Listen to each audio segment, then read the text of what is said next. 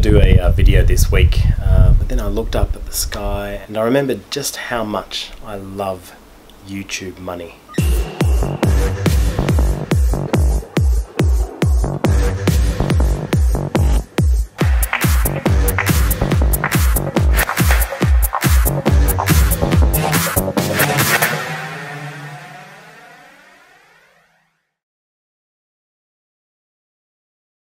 Well, it appears we're not dead yet, which is good, but I guess that means I have to continue this end of the world programming while Rome burns. This is a bitsy episode today of Star Stuff because I've just been playing around, playing with my new toy. Here is the Large Magellanic Cloud.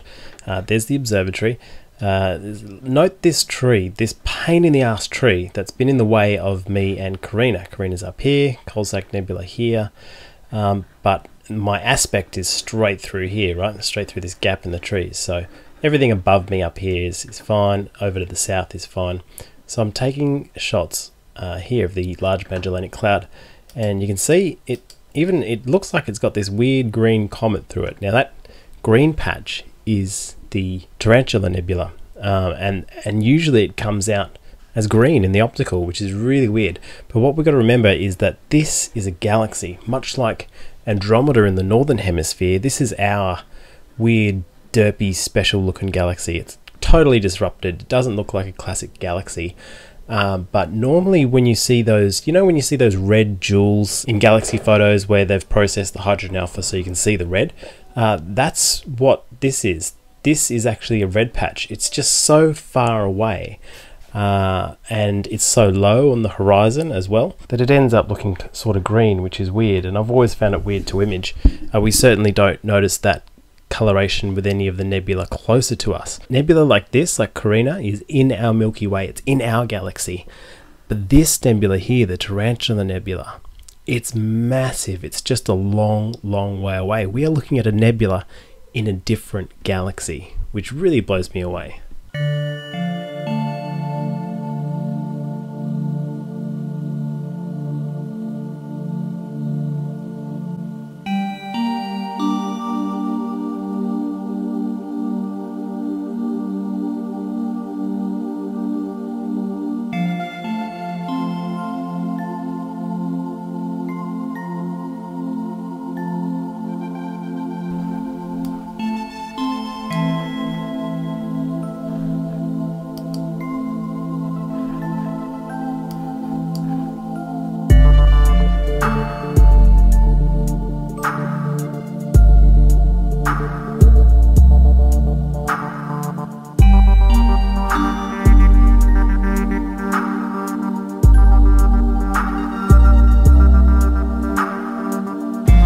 So this tree here has been interrupting my unfettered views of Carina, which comes across the sky this way, and so of course it had to go. It was also being used as a food source for a fruit bat. Fruit bats have in the past shit all over my RASA, so had to go. It was way up there and I had to pull this down without it smashing the dome or smashing the roof, and I used ropes and a chainsaw and somehow got it to land right there. The Lunatico Cloudwatcher is still doing its thing and it has been fantastic. I can actually see the quality of my images going up and down with the sky temperature, so I can actually see my seeing in real time. We also had a little visitor to the observatory, a beautiful coastal carpet python, which, judging by its size and the video, I'm estimating around 2.2 meters at least, which means it was actually the size of the observatory. Like all this wiring I've put up properly with hooks around the place so it's all nice and flush, and just wiring in general. Actually, there's still obviously heaps of cables, but I've really got it down to the bare minimum because I don't want any of this stuff to snag, and I haven't really been very good with cable management in the past because I've been here anyway. So now I've just tried to get the cables really long so that they don't snag on anything, or out through to here and under and through, so that there's no chance for them to get snagged at all. So no matter what camera you are using, when you screw it on, make sure there's no give. Like if I wobble this at all, it's tight as in all parts of the train. And you want to do that so that you don't have tilt. And that, I mean that whether that's up the front, like with the RASAs, or at the back, just make sure everything's screwed in. I've had it happen before where just a couple of screws on something is not right. And if you have any give at all, that'll show up as an unfocused side on your image.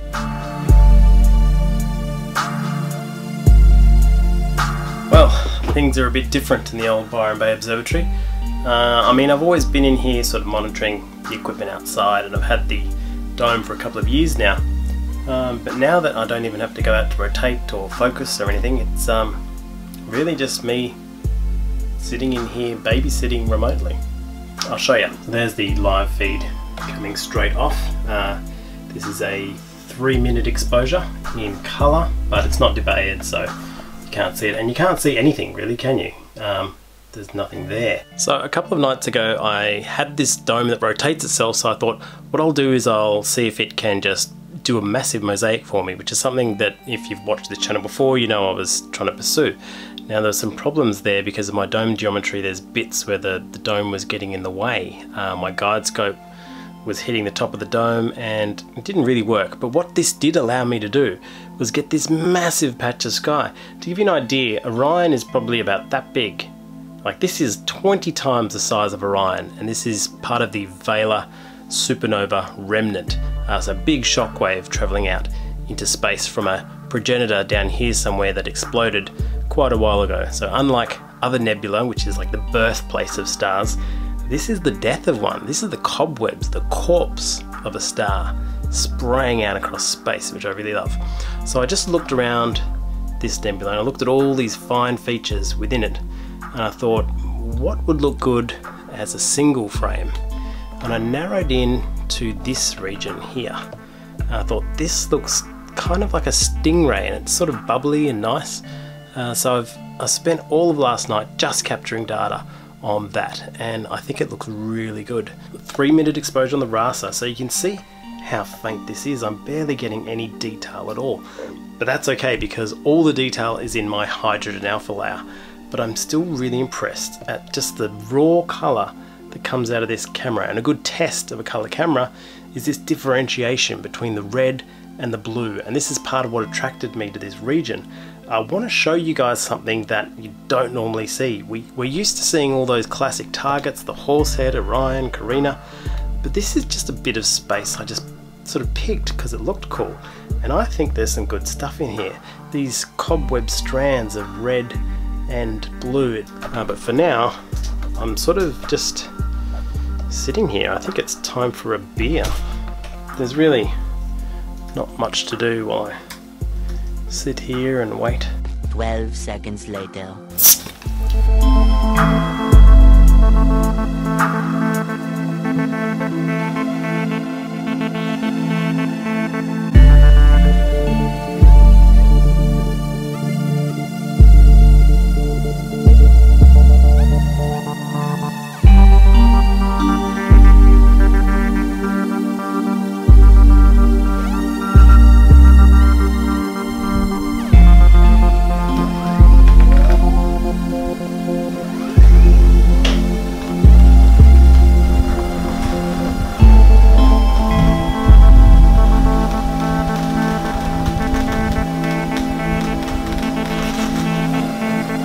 You enjoyed that little foray into the first light images from the new NexDome Observatory, aka my backyard. Do think of us here during this coronavirus crisis. I'm just forced to stay at home and drink beer and use the observatory. The only time I get out is to go to the beach or waterfalls. It's really quite brutal.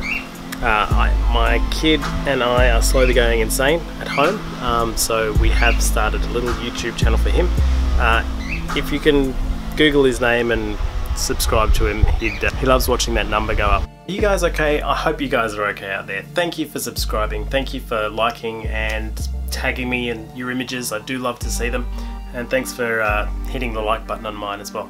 Remember, everything is meaningless and we're all going to die.